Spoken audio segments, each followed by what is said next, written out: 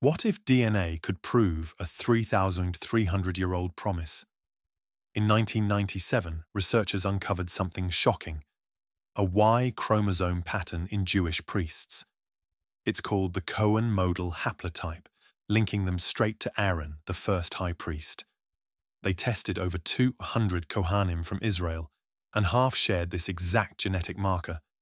Not random, it's passed father to son, only on the male line. The mutation dates back 3,300 years, right around the time of Moses and the Exodus. Genetic clocks estimate it precisely, revealing a deep-rooted heritage. The study expanded to Sephardi Kohanim, Ashkenazi, and even Yemenite Jews. An incredible twist: the Lemba people in Africa have it too and claim descent from ancient Jews. DNA confirms it, with thousands tested yielding consistent results. Through Babylonian exile, Roman destruction, crusades, and the Holocaust, this gene survived. This isn't legend, it's science, archaeology in your blood.